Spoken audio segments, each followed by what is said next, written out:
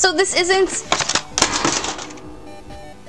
video isn't your typical garage sale haul video because I didn't get these games from a garage sale. Rather, I got them from the bookstore down the street for me because no garage sales are out right now because it's end of February and people are lame. What can I say? But at the end of the day, friends, I have video games to show you that I got for anywhere from $1 to $3. So it's essentially a garage sale. I'm getting desperate. First game up is Medal of Honor Allied Assault for PC. Yay! Medal of Honor! And for $3, and I got Superman Returns and God of War. Now, I have a thing with the God of War games because I believe my God of War games were jacked when I hired some movers to help me move 2 or so years ago. And thus, whenever I see God of War games, I have to buy them. I don't know how many of these I own, probably more than I need and or can count. And as far as Superman Return goes, I have no idea. Don't know. You know me, I don't need to explain my tendencies. Army Men 3D, real combat, plastic men. With some dipshits scribbles all over the back. I like the Army Men games. Granted, I haven't played an Army Men, excuse me, game in, oh god, I don't know, when did these games come out? 1999, so yeah, it's been a long time. I played these shortly after they released with my dad, and they're actually really fun. Maybe I should fire one of these up with him soon. That could be fun. I may or may not have gone on a Tom Clancy spree. I think someone like dropped off all of their Tom Clancy games. I don't, you know, come to think of it, I don't even know how bookstores get video games. Do people literally bring their video games to the bookstores? Or do they get them through like a disperser? I don't even know. Anyway, let's go through these together. Ghost Recon and Splinter Cell, Pandora Tomorrow. I don't even know how many of these I already own. Probably more, like I said, than I can count. Kind of like with my God of War thing. But, you know, I can get desperate. I get desperate during these off-season months. We have another... What? This is... Okay. I know my line of thinking now. It was one of these was Platinum Hits, and the other one wasn't. That was my line of thought. And then we have... Did I already show Splinter Cell? What about Rainbow Six? Oh, Rainbow Six 3. I'm sorry. I have problems. I have problems, man. Dead to Rights.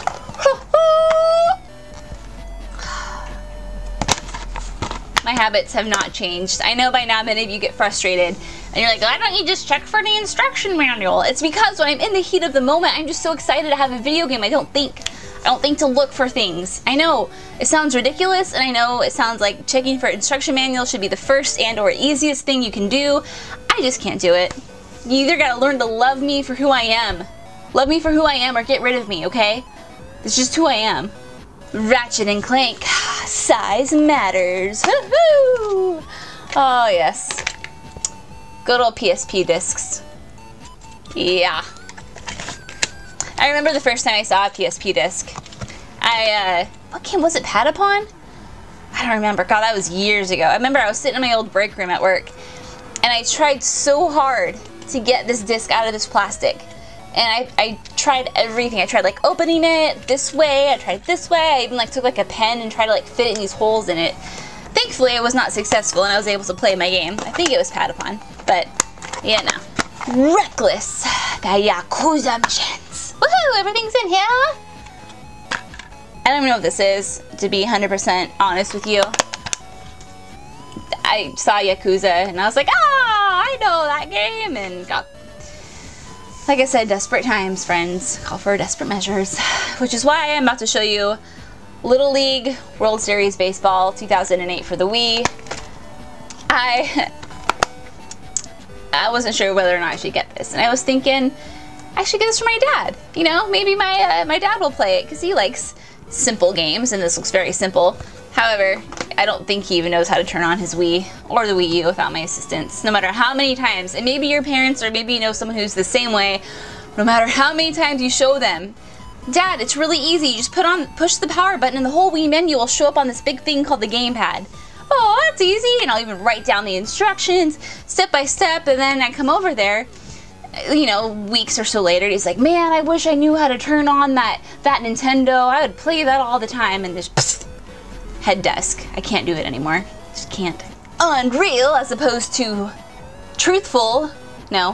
What's the opposite of unreal? Believable. Championship 2. Huh. I gotta make these videos interesting somehow. Bleaks. Time Sweeper.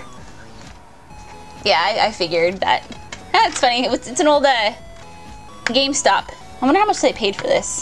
How much someone once paid for this at GameStop. Uh-oh. $4.99. Someone once paid $4.99 for this. And I got it for $2? $3? I can't even tell anymore. Yay me. Thrifty. I'm so thrifty. There's like a cat or a kid outside meowing. I'm not sure which it is.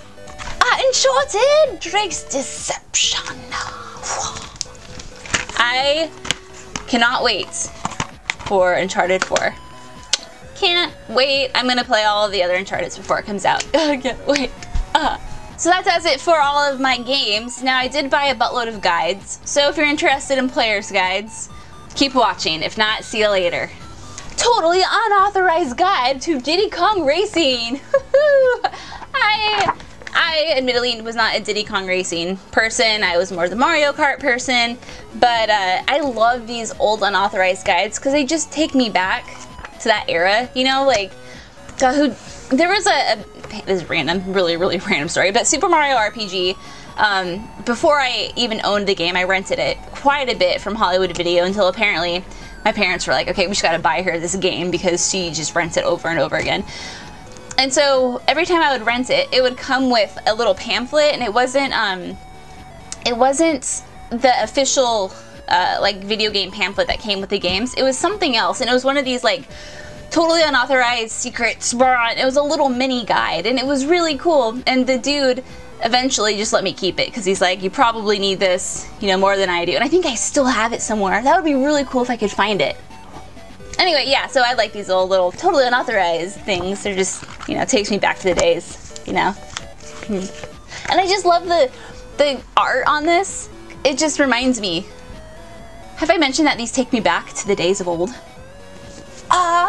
Oblivion! It's so big! That's what she said. It's so big! Fun story with Oblivion. I remember I was out shopping with my high school boyfriend, and I think we had obviously been out of high school because when did Oblivion come out? Oh no! I'm missing pages! No! Oh, so it looks like it came out in 06, and I actually graduated high school in 06.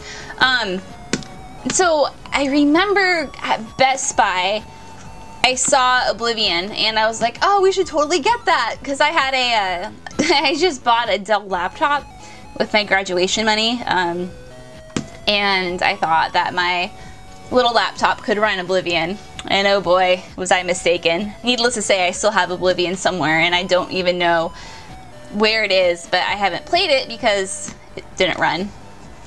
Didn't run. Sad day. I didn't have an Xbox at the time either. Did I? No. So I couldn't even play Oblivion at all. Anyway, that was a totally random side story, but you know, it's probably what you've come to expect from my videos, randomness. Whoever dropped off their Tom Clancy games also dropped off their guides because I picked up Splinter Cell, Pandora Tomorrow, Ghost Recon, and Rainbow Six. I guess this is just the regular Rainbow Six. Or is there Rainbow Six 3? I don't even know what's happening. Advent Rising! I never played this one. Did you guys play this? What did you think if you played it? I love old guides, and it feels really weird for me to say that a guide that came out in 2005 is old. Because I was 17 in 2005. Now I'm 27. Tomb Raider! The Angel of Darkness.